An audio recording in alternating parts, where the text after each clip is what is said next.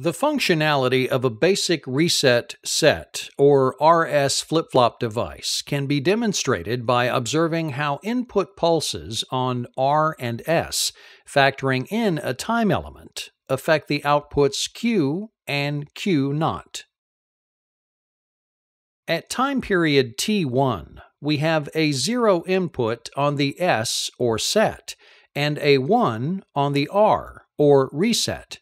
This results in a low on the S, which activates and sets the output of Q to 1, with Q naught going to 0 or the opposite of Q.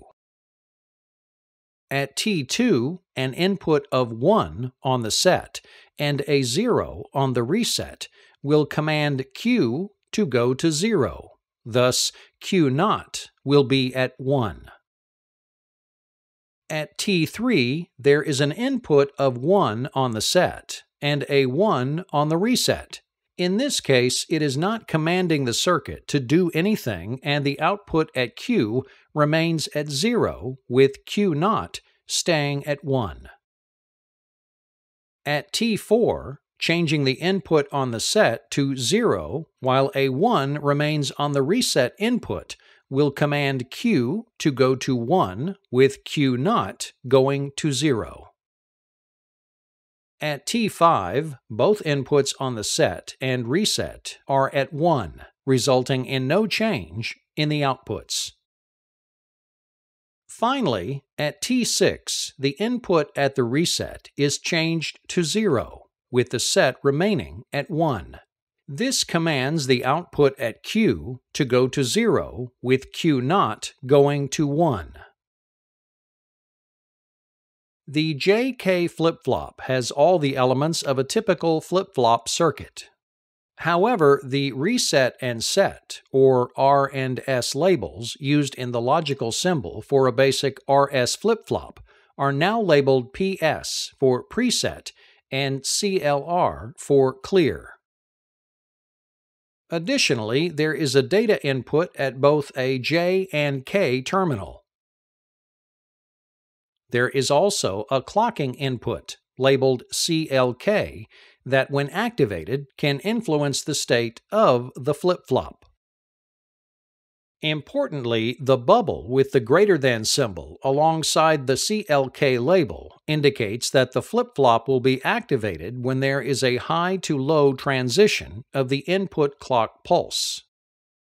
Let's input a variety of time-based pulses represented by the various waveforms in this diagram. In this circuit, keep in mind that the preset and clear inputs will take priority over any other inputs. Thus, if either the preset or the clear goes low, they can change the state of the flip-flop regardless of what the inputs may be elsewhere in the circuit. Let's input a variety of time-based pulses represented by the various waveforms in this diagram. Here we have the inputs to the preset and clear, the synchronous inputs to J and K, and the input of the clocking pulse. The clocking pulses are represented by T1 through T8. They operate on a negative edge triggering. Thus, the flip-flop is activated when the clock impulse goes from high to low. Now, let's observe the output we would expect at Q as we operate this circuit with various inputs. The Q naught waveform is not displayed in this time-sequenced output graph, as it is assumed to be the opposite of Q. At T1, the preset input is 0 or low, thus Q remains high. At T2, the input to both J and K is 1 or high and hits a clock pulse, thus Q toggles to 0 or low. At T3, the input to J is 0 or low, and the input to K is still 1 or high, thus Q remains at 0 or low. At T4, input to CLR is low, and thus will take priority over any other input. Thus, Q remains at 0 or low.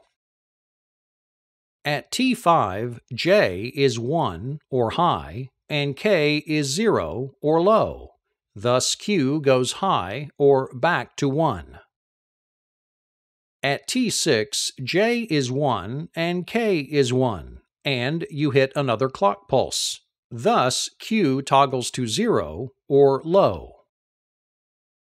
At T7, J and K remain at 1 or high.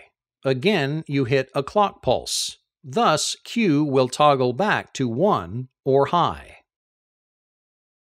At T8, both J and K go to 0 or low.